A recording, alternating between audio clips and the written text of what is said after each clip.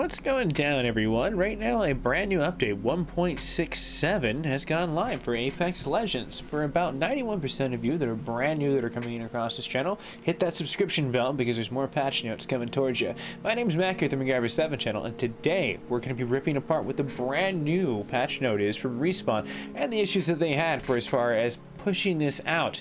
So let's go ahead and roll into it. As of 2 hours ago, all platforms are continuing to recover, but it is still an issue that's persistent, so definitely stay a little steady. But right now, where I pulled directly everything for the patch notes, we can see right over here, and an easy portion of what we're going to go over, and starts with the arena. Now, we're going to briefly browse over, as you can see that there's going to be party crashers, there's going to be phrase runners, and this will be linked down below for most people that want to get to it, but I want to get to those patch notes, so we can all take a really good look. As we scroll down, we can see Valkyrie being added and a lot of passive. The Boek, which is going to be pretty sweet. Olympus, we have the Lost in the Fleet for the update. These starter kits, and this is when we're going to finally start to get to our patch notes. For as far as the starter kits, they're going to be limited right over there for what's going to be directly inside of there, and the picture directly right over there. But I feel like that's kind of the cooler things besides the emotes that are going to be coming down for everyone. Now, one cool thing that they had was the anti-perk enable. So as long as you have this, you should be able to see what's going down. As you can see the difference in the two, and sometimes some will be lost, some won't. You know, there's just a difference in for as far as what you can pick nowadays. You can disable and enable that for battle passes, and we are finally getting to our update, which it first starts off with the profile characters. The low profile no longer exists. The trait has been removed from the Wrath and the Lifeline and Watson.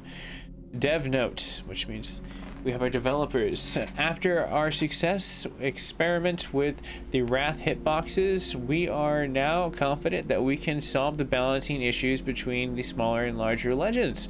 Through the changes, the kits, and the hitboxes, we finally made time for the low profile to get away with the doo-doo. Sorry for the dodos. Like a dodo bird? Because it still sounds like doo-doo to me. Anyways, besides them taking it away and them having to fix some stuff, you can see that Lifelines comes into a little bit more of a nicer portion. You can see Combat Revive, Dock, Health Drones, and the Care Package.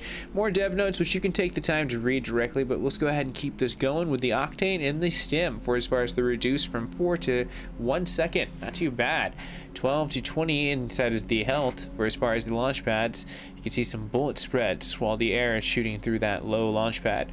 On top of the Loba, you can see the burglar and the best friends. You can now run the slide when inside of the aiming. The bracelet, while the situation is worn in air, the Loba will no longer slow after the translocating. For the fixed bugs that cause the bracelet toss to fail, and the Black Market Boutique increase the cooldown from 90 to 120 seconds. Horizon and Gravity Lift, the reduced lift speed by 30%, the reduced side-to-side acceleration. Limited times you can sit at the top of the gravity lift for 2 seconds, increasing the cooldown from 15 to 20 seconds. Horizon's abilities, and now will be getting zapped from Watson's Pylon. Fuse gets the Knuckle for as far as get the cluster of that has now 2 stacks, and the Knuckle cluster reduced from 25 to 20 seconds. On top of the Bangalore, we have the Smoke Launcher, thickened Bangalore smoke, so more smoke for everyone in their heart's content. Bloodhound for as far as no longer receives assist from the Eye of the All-Father, and Crypto inside of the Crypto drones now scan in the open packages and no longer can use the drone to hijack and the respawn in use. Weapon updates come down to a huge portion. As you can see, there is a nice little bit description for as far as what they're going to be doing with these situations. For as far as what you can go for the next is going to be supply drops.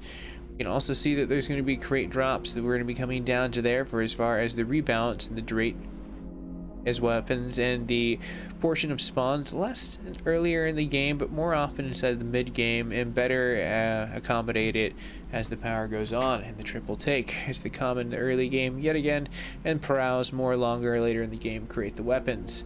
So you're going to get full kit rotations.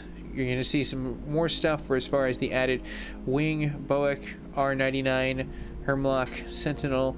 They removed the R301, 3030 Reaper, the Mozap Bakit, Longbow DMR, and the Spitfire. On top of the hops up, the shatter caps in the fire for as far as the select toggle in the standard mode for the shatter mode. In shatter mode, the round split into a blast pattern and firing. This hop up well equipable for a 3030 repeater and the Boek. So, on top of the situations for as far as the Deadeye and the tempo and the firing and the perfect moment increasing the fire rates, they can currently be attached to the Sentinels and the Boek to make room on top of the hairpin, and the Skull Piercer hops up are being vaulted for now and won't be able. Assaulted rifles. For as far as those assault rifles, you can see the reduced headshot multipliers on all assault rifles from 2.0 to 1.7. Peacemaker comes down to a huge list of what has been changed. It comes to the precision choke by default, which can be toggled off. Pelt damage reduced from 9 to 10. The rechambers in the increase from 0.9 to a 1.1 second. The reload increase for the regular of 2.45 to a 2.5 and emptied from a 3.35 to a 3.5 across the board. On top of the pelt spread increases for the general, and the spread change increase for the charge levels from a 0.65 to a 0.45 to a 0.2 to a 0.85, 0.65, and 0.3. Quickly loss in the charge after he leaves the ADS. On top of that, for as far as the triple take, the weapons inside of there come to a 9 ammo clip and 63 reserve ammos. Fire rates from the 1.2 to the 1.23 to basically 1.3 in between that rate, depending on if they have it ironed out. Hopefully it'll be ironed out well. And time to a full charge and the reduce for the 1.1 seconds to the 1 second across, just leveling that out. Retaining the charge in the brief after leaving the ADS. Moving speed while aiming down the sights has been increased to match the marksmanship. Faster than a sniper, slower than an AR's. Increased spreads for the airborne and the aim down sights. The Havoc, increased recoil, and the collaterability of early in the pattern. For as far as the controllability of that should be something that will be a little bit more better in that pattern. For as far as the Spitfire and the recoil and the controllability earlier in this pattern as well. 3030 Reaper increased the damage multiplier. So the multiplier now is going to go from a 0.75 to a 0.85. Moving speed in the aiming sights has been increased to make the marksman weapons faster than a sniper, slower than an AR yet again. On top of that situation, you look outside the G7 Scout, and the move speed slows down, increases the marksmanship. Again, same thing, except for there is some hip fire spread size. That is a little bit more in line with the marksmanship. On top of the longbow, they increased the multiplier from a 2.0 to a 215, and then you look at what happens with the wingman and the headshot multiplier, and the same exact ratio has gone up, a 2.0 to a 2.15. What you can look about for as far as the Mozambique, you can see that the increased magazine from 4 to 6 moved the lower pelt in the inward blast pattern, and the P2020 increased the bullet damage from 15 to 18 and the lowered fire rate from an 8.5 to a 6.25. Arc Star and the aiming moving slower, removed in the initial stick. In the quality of life, badges are now inside of that filter for all or unlocked only, suggestively and directly for players. they can see what's going down for as far as what they can change. Now we're going to scroll down just a little bit for as far as the challenges. You can see there is going to be a lot more you can see in daily situations you can do for as far as pressing and holding F2 in game to bring it up inside of the character and PC. For as far as the players that can request the equipment going into the inventory and the ping for equipment. Also the challenges reroll. The day is free now. Rerolling the challenges will allow you to choose either a BR focused challenge or an arena focused one. Halo sprays, quips, emotes can be favorited. These will be used whenever the player is prompted to do a random emote. In club invites for V2, you can now include what you want to play when sending the club mates a party invite via the club tab.